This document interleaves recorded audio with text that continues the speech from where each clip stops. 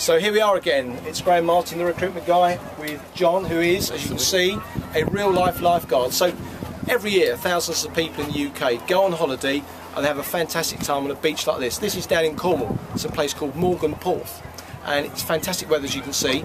Lots of people having lots of fun, but probably what they don't realise is that for every couple of beaches, there's a hut like this or an observation point. And there are people like John, who works for the Lifeguard Association, the RNLI, who are actually keeping an eye out, keep these people safe. Now, the RNLI is a completely funded by charity organisation, so they purely get their money from donations from charity.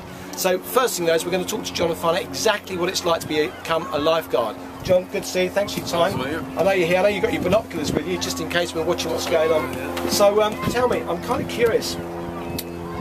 Where'd you come from? Well, I was actually born in Stoke-on-Trent, not Cornwall. Now, Stoke-on-Trent, is there a beach in Stoke-on-Trent? There isn't. There's no beach in Stoke-on-Trent. So how did a boy from Stoke-on-Trent, home of Robbie Williams, get to be down in Cornwall wearing a yellow shirt? Well, basically, my folks used to bring me on holiday here all the time when I was a wee nipper. Yeah. And used to always get in the water, loved it. And so as soon as I hit that golden age, got my car, moved down to Cornwall. Oh, you moved down? Yeah, I moved down quite a long time ago. So how long have you been a lifeguard for? I've been lifeguarding 10 years now. 10 years, that's quite a long time. And what is it that made you want to become a lifeguard? Basically, I love outdoor work, love surfing, love swimming, love keeping fit, so it attracted me. A few of my lifeguards friends already, So how do people become a lifeguard today? What's the application process? Is it easy? Is it difficult? What do you have to go through? Well, basically, you have to have good water skills to begin with, really. But best thing to do is, from a young age, really, is to join a surf club. Yeah. There's a lot around Cornwall, lots of different surf clubs. Obviously, if you live inland, that's going to become difficult, but if you can, like, come down weekends, maybe just spend a few hours at surf clubs, they'll head you in the right direction, but you can find online pretty easy. And how hard is it actually to become a lifeguard? What's the application process? Is it a couple of forms, or you've got to sit some tests? Basically, it's a lot to do with fitness and water work, so as soon you can do a NARS course, or there's a few different courses out there to do, which normally a week intense course for a beach lifeguard qualification, which you need, which is called a NARS course, and through that week's course they'll train you in everything you need to know, all your water work, all your fitness standards, all your first aids, teach you everything about the beach, all the different currents you'll find out in the ocean, rip currents, flash currents. So you do learn a lot. It's an intense week. Very intense, yeah. Now, I've been coming down to this beach for 15 years, and I've met you guys over a couple of years, and you all look really slim and fit. So I've got to ask you, is this a business? Is it a type of role where fitness is very, very important? Yeah, you've got to be very active in the job. We get fitness tested every 4 weeks. We have to do a beach sprint, and we have to do a 16 lengths in the pool in under 7 minutes. So what's a beach sprint? I'm curious. Could I do it? Well, try it. If you maybe after the film. 200 metre beach sprints, obviously a lot harder on the soft sand. Yeah. So and how quickly have you got to do that in? We do it. You got to do it under 50 seconds. Pretty achievable. So you got to be pretty fit. Some of us can do it, you know, under 30 seconds. What are the prospects like? You know, if you start off as a trainee and become a lifeguard, are there opportunities to progress? Yeah. When you first start, you start as a grade 1, and then it's grade 2. But obviously, more experience you are, the higher grades, the more level of pay. And as a more senior person, what are and then you get to be in senior guard, which means you run a beach. Oh, really? Obviously, there's got quite a few beaches. So there's a few senior lifeguards. And what does the money start off at? Well, it's an hourly pay scale. So it varies depending on what grade. I mean, a grade 1 I'm probably on about 7.